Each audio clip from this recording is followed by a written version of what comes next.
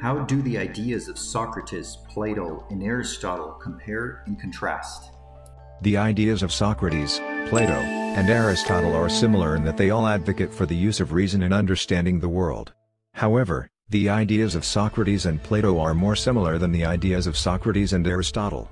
Plato's ideas are more similar to Socrates because he believed that knowledge is based on forms, while Aristotle believed that knowledge is based on the material world. What is the historical and cultural context in which each of these philosophers lived and worked in? The historical and cultural context in which Socrates, Plato, and Aristotle lived and worked was one of great political turmoil and change. Socrates was executed by the state for his beliefs, Plato founded his own school of philosophy, and Aristotle was appointed as the tutor to Alexander the Great.